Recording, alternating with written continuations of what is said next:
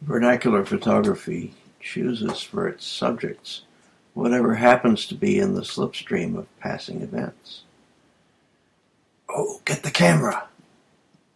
It's only when one can see multiple instances of that get the camera inspiration collected together that a style or aesthetic has a chance to emerge.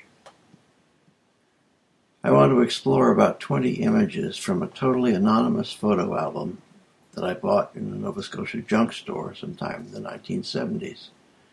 And I invite you to consider the notion that its creator was something of a graphic genius.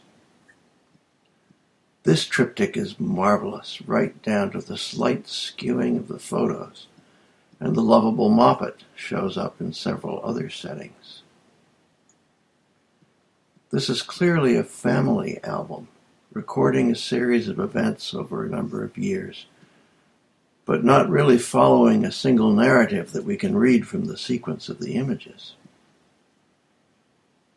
A new baby joins the menage, and we can perhaps appreciate the complexities of the family dynamic via the body language in this snapshot. Another moment is captured in this cliched situation.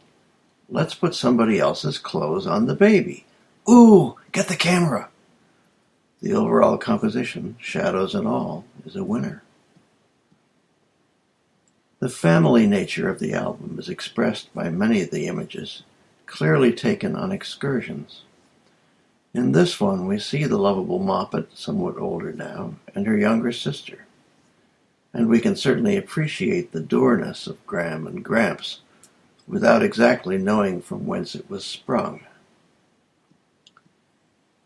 Here's an image from a picnic, the sort of composition one sees in Cartier-Bresson photographs. Gram and Gramps and the two children are there, with familiar expressions. Gramps appears in another image, which is full of wonders and mysteries. The setting is a summer cottage by a lake. Who are these people? What are the relationships among them? We can't know. The gentleman in the funereal singlet appears in a few other photos in the album, often in a clowning way. The young lady appears with a husband or boyfriend. Others in the image are less easily identified, and one is magnificently obscure. There's another picnic image that speaks volumes about Nova Scotia and Nova Scotians. Not a hint of a smile.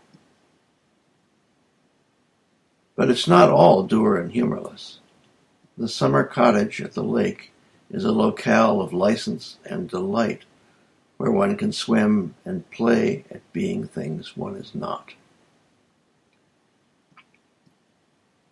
It seems right to end this short exploration with another album page that expresses the marvelous design sense of the unknown compiler, a triptych awash in visual conundrums and worthy of Edward Gorey. Again, we wonder, who were they?